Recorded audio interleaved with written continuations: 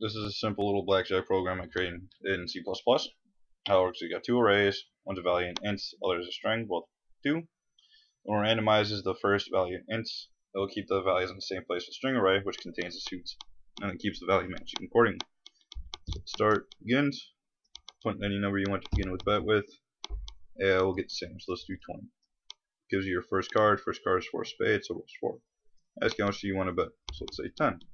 Then I'll ask you, do you want to hit? Say yes. Here's the next card, Queen of Clubs. Total is 14. Ask me if you want to bet again. If you don't, you just hit 0. Do you want to hit? No, why not? Next card is 6 of Spades. Total is 20. How much do you want to bet? Since we're at 20, I'm not going to put anything. Do you want to hit?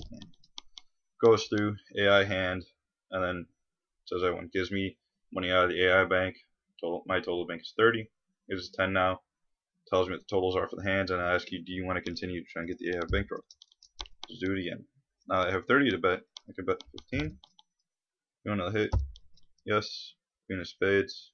Total cards at 15. Do you want to bet? I can now bet up to 15 since I had 30 in the bank. So let's do 15. You want to hit? No. And then I'll go through. I win. And then I'll say the AI is now bankrupt because he's negative 20. And then now that I won the game, I'll ask me, do I just want to start again? Hit yes. And it just starts from the beginning.